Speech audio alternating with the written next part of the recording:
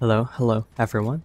It's Joseph here, and welcome back or welcome to my YouTube channel. So this is one of my greatest gameplays of the Black Ops 6 beta so far, and we are just halfway done with the weekend 2. So please be sure to stay tuned for the rest of the video, as this was my highest kill count game so far in the Black Ops 6 beta. Alright, I'm going to spoil it a little bit with the thumbnail, but we dropped 58 kills. Probably would have been 60 if I landed a few lucky shots, but nonetheless, it was a great run game, and the sweatiest one, might I say, as it was played during the free weekend beta, where people can play the game for free, as the first week was all pre-ordered players like myself playing the game. But yeah, so 58, and I believe we dropped a death. Unfortunately, we got killed many times in this one, but we got about roughly 32 deaths to 58 kills, which still is a great ratio. But yeah, so I was on YouTube trying to find out what's the best classes to use, and it seems like a lot of people prefer the Jackal, but as you can see, I changed it out to the C9. Also, in this sequence, I tried to knife this guy and he manages to kill me. Yeah, so that was a bit funny how I couldn't land that knife, but anyway, so I tried using the Jackal and it just was not for me, and I think the strategy for me is just to use the C9, as it's an absolute beast. So with that said, in the feature video, I will try to use the sniper more and more. So perhaps in this one it was actually this video that I started to use the sniper more and more, and it was with a different scope, this large scope. I'm still getting used to it, of course, as I use the SMG class more than anything else in the beta. But I do hit a few lucky snipes with the sniper in this one, in about a minute from now. And in a few different games I also streamed as well. So I was looking on YouTube to kind of see who has the highest kill count so far. And I think the #1 player might be Scump. And he is a Call of Duty streamer who I watched a long time ago, and back then it was around 2018 2019 where I stopped watching a lot of Call of Duty content, because I was watching and playing the same game at the time for the course of the next 6 years, which was the police game modification LSPFR, Los Santos Police Department First Response, allowing you to play as a police officer in the city of Los Santos, basically, on the PC.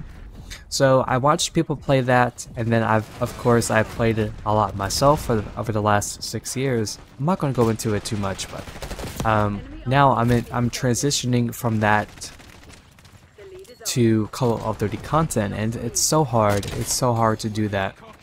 But yeah, so right here I hit a Semtex kill, and then in 2 seconds I get 2 back-to-back quick-scope sniper shots, 1 and 2. So I thought that was pretty clean, and if you did enjoy that, please be sure to subscribe for more clips just like that. Yeah, so that clip was just amazing. I don't know how on earth I hit that shot, but that was just so cool, man. That was just such a cool snipe back-to-back, and I hope to do more of them. You'll see many more insane sniper quickscopes throughout the next couple of games, but again, in this game play specifically, I focused on the C9 SMG mostly, as I was falling behind a couple times throughout the match, and this C9 SMG is just the most competitive, dominant gun I have ever used in the beta. So with that said, so Scump had 78 kills, and I think maybe 30 deaths as well, maybe a bit less, and that was in a hardpoint match. I think now he's up to 100 kills or so, maybe a bit less, for his best game. So it's really awesome to see myself being able to hit these high kill counts as a larger content creator than myself would be able to do. Again, I'm returning to Call of Duty after a 6 long year hiatus, so I'm really impressing myself here, dominating the beta as I am, and it's just so crazy to come back to it so naturally and just play the game that I love, you know. And again, transitioning my content on YouTube, it's so hard to do because it's what I've been doing for the last 6 years, and it's all really people know. And I try to, you know, introduce new games to the channel every now and then to kind of differentiate my content for more variety for people to enjoy. But nothing quite stuck with it, unlike the Black Ops 6 beta content. You know, this beta is just so special to me, and it's just easy to transition my content into Call of Duty because it's so natural, as I have played it for a very long time before I started to do YouTube, which people don't know that I have done. So speaking of that, my favorite Call of Duty title was Call of Duty 4 Modern Warfare, and it's also the one I spent a lot of time on, which led me to 3rd Prestige. And at the time, you know, this was around 2013, 2014, so it was around the time that I switched back and forth between the PlayStation 3 and the Xbox 360 consoles, as I wanted free internet, but I also wanted to make more friends. So it was just that constant switch back and forth, but now I ended up just buying both of them. But yeah, so back to Call of Duty and whatnot. So yeah, I was just on YouTube, you know, searching for the latest favorites of what classes people enjoyed, you know, using and whatnot, and some of them is the Jackal SMG and then the shotgun as well. And I've started to use the shotgun a lot, which is probably the next video you'll see. And that game was played in Pit, and that map is crazy fun.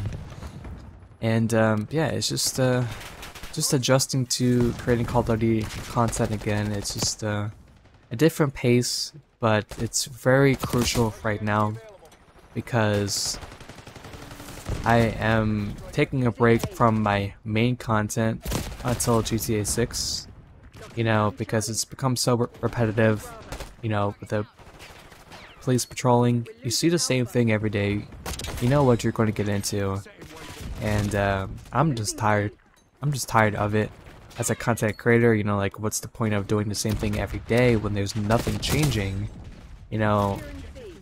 And then also there will come a point where my audience, they might not want to see the same thing every single day either, you know?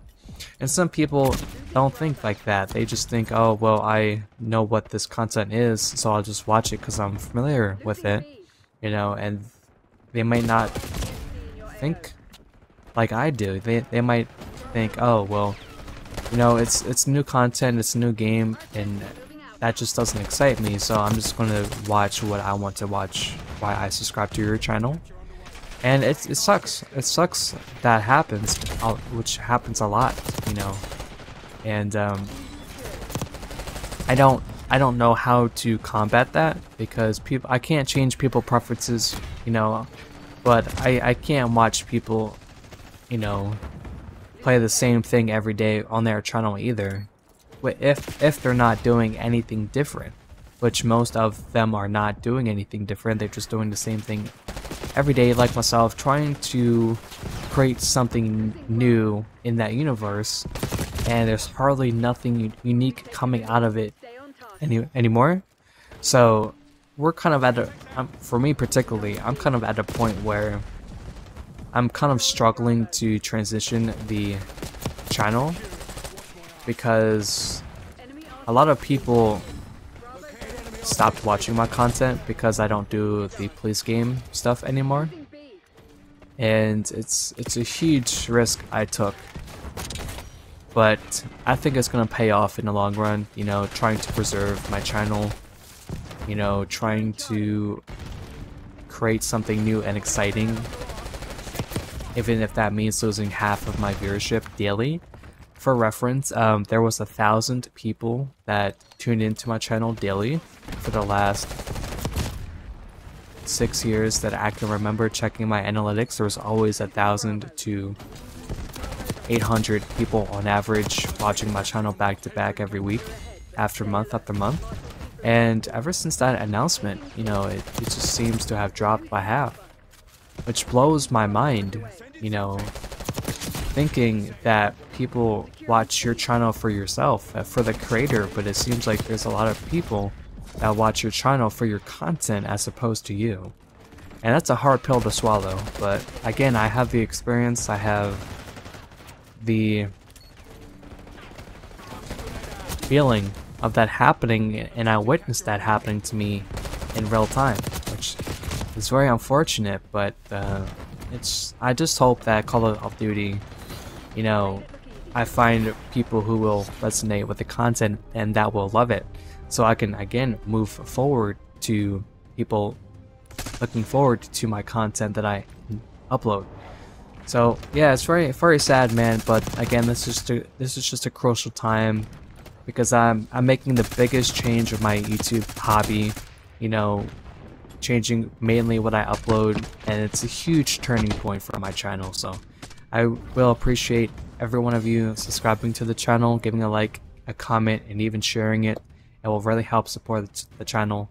And of course, please be sure to follow me on Kick for all the future streams, of course. Sorry for the ramble, but I just wanted to make that a little note there. And I'll see you all next time. Peace.